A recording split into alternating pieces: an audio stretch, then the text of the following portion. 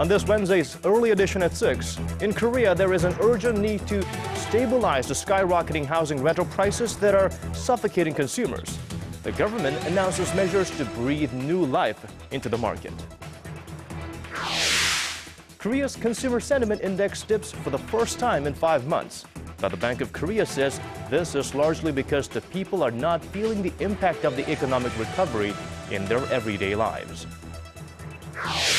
And despite the improving mood on the Korean peninsula, a U.S. Deputy Defense Secretary nominee states more provocations can be expected from Pyongyang and that Washington's North Korea policy will not change anytime soon.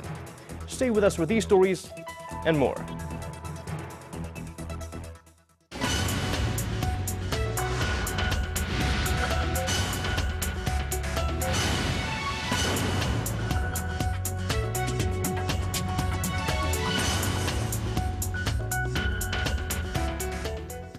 It is 4 a.m. in Washington, 11 a.m. in Kiev, and 6 on a Wednesday evening here in Seoul. Welcome to Early Edition at 6. I'm Kim Eui-do. And I'm Daniel Chen. Thank you for joining us. We kick things off with the latest on South Korea's reunification policy.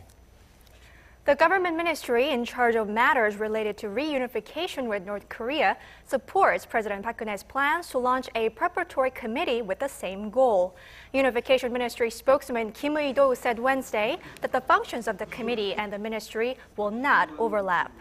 Kim elaborated on the president's plan, explaining that the committee would be brainstorming for ways to unify the Korean peninsula and prepare accordingly, while coming up with ways to integrate the policies and the people of the two Koreas.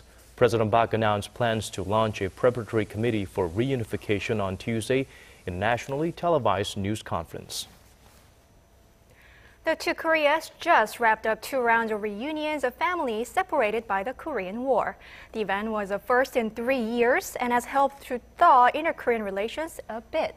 But could it be a launching point for even better relations between the two Koreas? To evaluate the Park administration's North Korea policy in its first year, we are now joined by Dr. Bong Young-sik, Senior Research Fellow at the Asan Institute for Policy Studies. Good to have you with us again, Dr. Bong. Welcome to the studio. So the reunions of war-separated families are now over. The process went smoothly, although we worried that, the joint military exercises between South Korea and the U.S. could endanger this event. So what now? Can we expect to see inter-Korean relations to thaw a bit more? So what now after the successful completion of the family reunion? Well, I would say that first, inter-Korean relations will be gradually improved, at least in the short term. And two, the trust-building process, the signature North Korea policy of the administration has just started. Let me give you some reasons why I think these two things will happen. First, with regard to inter-Korean relations, it looks very positive because North Korea today is very different from it was last year. Last year, this time, North Korea wasted no time or effort to launch vitriolic threats to Park Geun-hye administration. And we all remember that North Korean government canceled the family reunion event just a few days before the scheduled date, arguing that it should be linked with the resumption of Mountain Gyeongang project. But this time, North Korea does not really oppose the continuation of the key resolve, the military exercise hosted by Korean military and the U.S. forces in Korea. So there is a positive sign of change on the part of North Korea. With regard to trust-building process, now Park Geun-hye government can show the South Korean public that it has accomplished tangible outcomes. According to Asan Institute's recent public opinion surveys, in response to the question, what should be the most important achievement to say that Park Geun-hye's North Korea policy has been successful? The number one answer was the separate family union event. Number two was smooth operation of Kaesong Industrial Complex. Now, President Park Geun-hye can say that I checked these two biggest tasks, and now she can argue to the public with confidence that the trust-building process has been started. Okay, the reunion event, it was very gray. Most of the participants were in their twilight years, and unfortunately this could be the last reunion event for them. We were hoping it could be held more often and very soon. Is there a possibility that this could be changed into a regular event for the two Koreas? Regretfully, I should say that the chances seem to be very low because there's no clear sign that North Korea's attitude has been changed. South Korean government has persistently made a request to North Korean government on three things. One is to make the family reunion event as a regular event. Two, help the individual effort to verify and confirm the life and death of their family members. Three, to facilitate exchange of letters and communications. And these three requests were clearly reiterated by former President of South Korea, Roh Moo-hyun, in his face-to-face meeting with the late Kim Jong-il. But nothing has happened. And there's a temptation on North Korean side to use this card as a bargaining chip to influence South Korean government. So unfortunately, I don't think the family reunion event being regularized is really low. I would like to give you a different answer, considering the fact that among all the remaining members of the separate families, on average, 3,800 people die every year, but the chances are very low. Yeah, that's quite disappointing, to be honest. So although inter-Korean relations seems to be thawing a little bit, only when North Korea takes tangible steps towards denuclearization, we know that it can be truly improved, right? So to bring about Pyongyang's denuclearization, what does the South Korean government need to do? Park Geun-hye administration of South Korea needs to keep its eyes on the ball clearly and in a steadfast fashion, meaning that for denuclearization process, the key word for South Korean government is harmony. Park Geun-hye administration needs to pursue two goals at the same time. One is to move ahead with the denuclearization effort, but two, it needs to maintain the momentum to improve inter-Korean relations. And these two goals at times can be in conflict with each other. So the goal for Park Geun-hye administration is to try to achieve these two goals without sacrificing one goal for the other. Because North Korea may try to drive a wedge amongst the other five participant countries in six-party talks. It doesn't want to be locked in a situation that North Korea will be just one against five. So North Korea may dangle in front of the Park Geun-hye administration that if you want to continue to improve inter-Korean relations, you better not push us too hard to the corner with regard to missile and nuclear issues. That could be a real challenge for Park Geun-hye administration, how to keep the right balance and harmony between these two goals. But unfortunately, we are sensing some chances of hostility from North Korea soon, because we had a patrol boat from North Korea crossing the NLL not just once, twice, but three times, and it's clearly a very controlled measure by them, an act of minor provocation, if you might add. Do we expect something bigger in the future while the joint military drills are being conducted between U.S. and South Korea? I think not. The chances of the North Korea actually launching outright provocation is extremely low. As you said, that all these activities were kind of very minor and controlled events. The reason why I say that is that there was a clear mutual understanding that inter-Korean relations should be separate from the military exercise between South Korea and the United States. The South Korean representatives in the high-rank official meetings made this point really clear to the North Korean representatives, and it was reported that North Korean representatives actually accepted South Korea's position. In addition to that, North Korean leadership does not want any disruption at this point.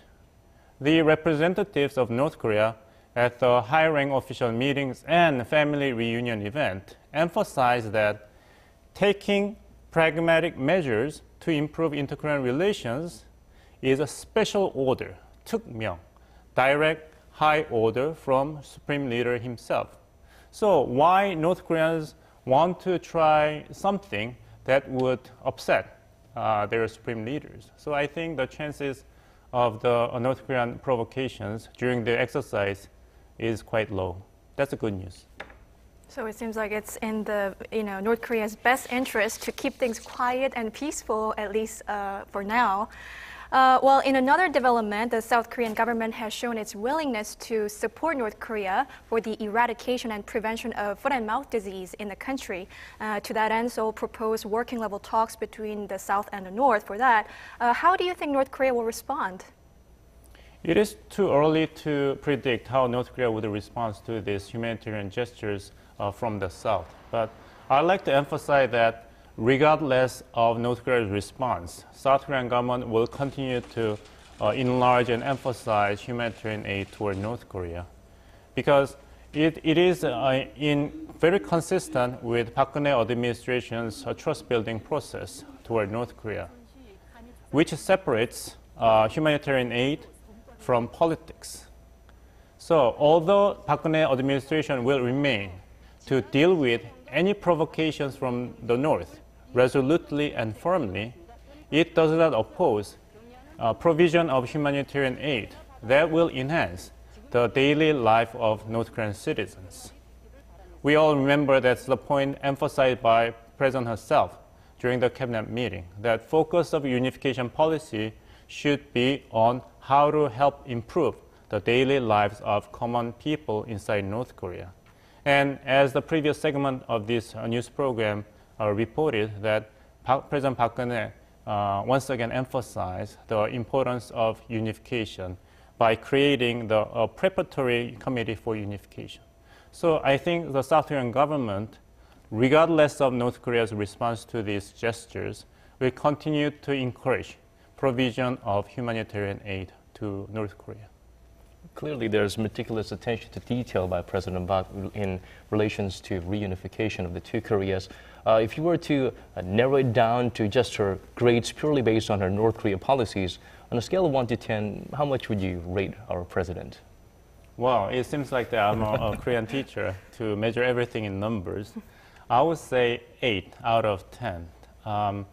Because I like to give a high mark on Park Geun-hye administration's North Korean policy, but I also have some critical comments. With regard to the success side, that I like to give credit to Park Geun-hye administration to maintain its principled position despite multitude of North Korea's challenges and provocations last year.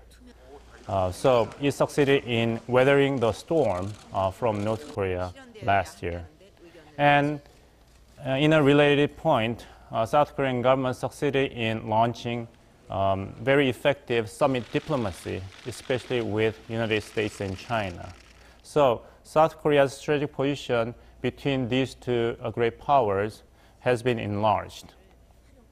On downside, the problem with Park Geun-hye administration's North Korea policy is that South Korean people do not really know what it is. According to the public opinion survey conducted by the Asan Institute, 1 out of 3 South Korean citizens do not know what signature North Korea policy of the Park Geun-hye administration actually is. 1 out of 3 do not know. And amongst the people who said they know the signature foreign policy of Park Geun-hye administration is, the number one answer was not trust-building process, but sales diplomacy, very reminiscent of its predecessor, Lee Myung-bak administration. So I think 2014 is a very important year for Park Geun-hye administration to actually crank up the trust-building process policy toward North Korea. This year is the genuine opportunity of Park Geun-hye administration to actually realize its own North Korea policy. So I wish the government all the best. So challenges do remain, but you still gave 8 out of 10, so that's pretty high, I would say.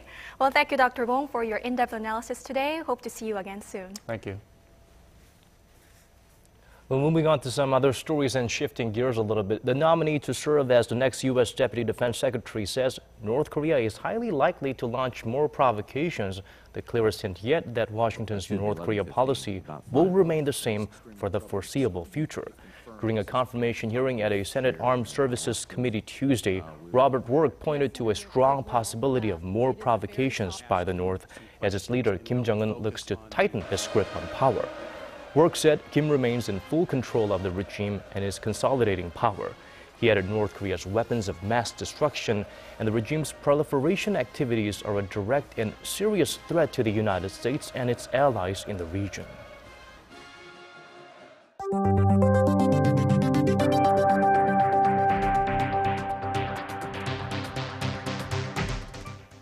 On Tuesday, we brought to you live coverage of President Park Geun-hye's speech to the nation, marking the one-year anniversary of her inauguration, in which she laid out her 3-year economic innovation plan.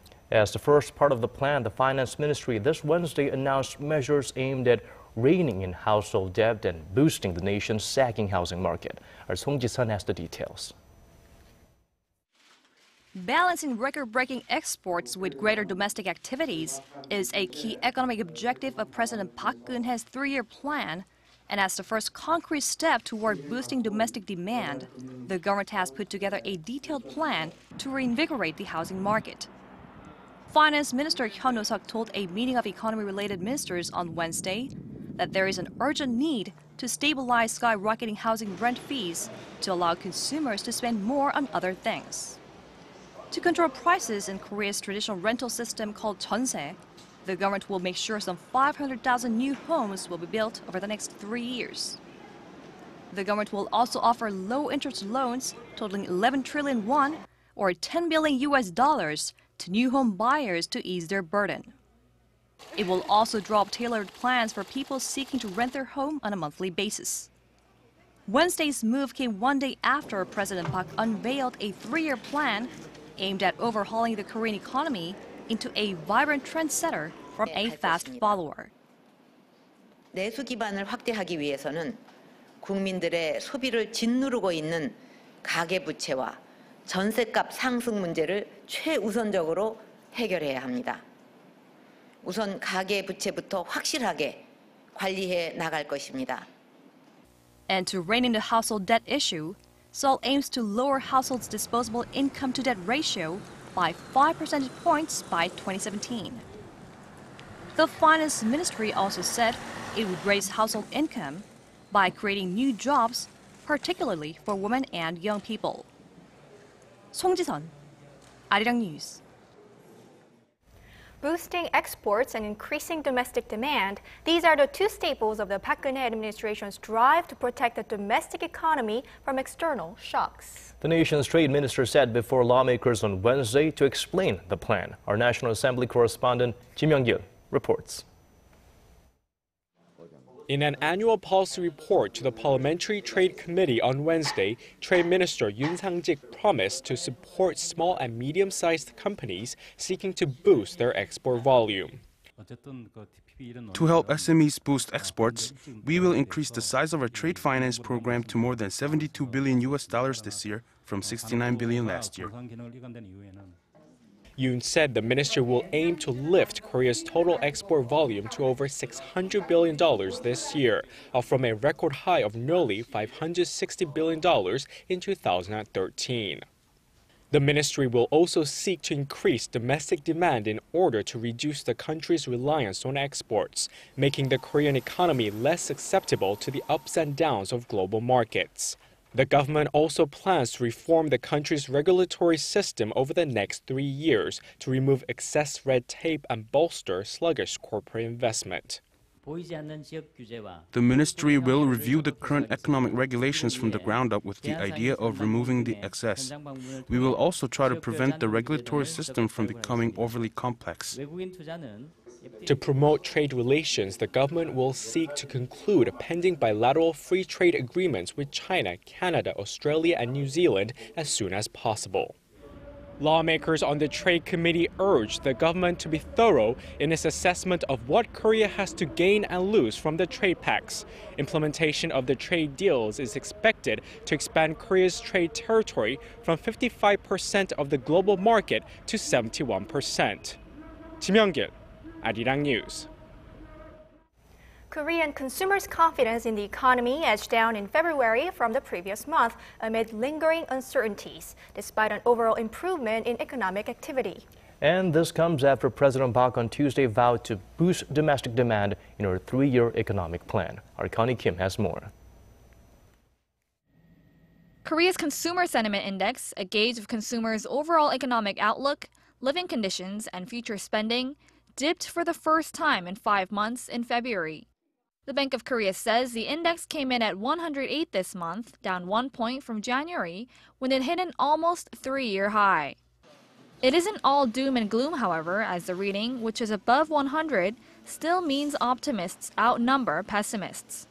That said, consumers feeling less confident of the economy could raise red flags about future growth at a time when President Park is pushing to create more balance between domestic demand and exports. The president stated as much Tuesday when she laid out her three-year economic innovation plan. 기초가 튼튼한 경제, 역동적인 혁신 경제, 내수 수출 균형 경제 등 3대 핵심 전략을 제가 임기 내내 직접 챙기면서 강력하게 추진해서 성공적으로 이끌어 갈 것입니다. The Bank of Korea says February's consumer sentiment figure was largely due to consumers not being able to feel the economic recovery in their everyday lives. The sub-index measuring medical expenses and housing expenses dropped 2 points and 1 point respectively in February. In order to achieve the president's targeted economic growth of 4% by 2017, all eyes are fixed on whether the government has the right measures in place to boost flagging domestic demand. Connie Kim, Arirang News.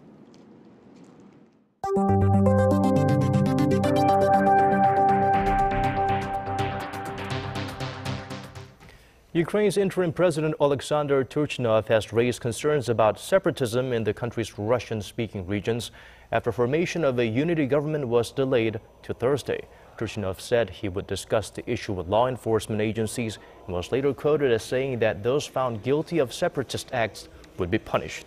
The Ukrainian parliament, meanwhile, has voted to take ousted President Viktor Yanukovych, whose whereabouts are still unknown, to the International Criminal Court for causing the deaths of more than 100 anti-government protesters. The ICC Public Affairs Unit, however, said it did not receive a request from Ukraine and added that the ICC cannot investigate specific individuals for a state.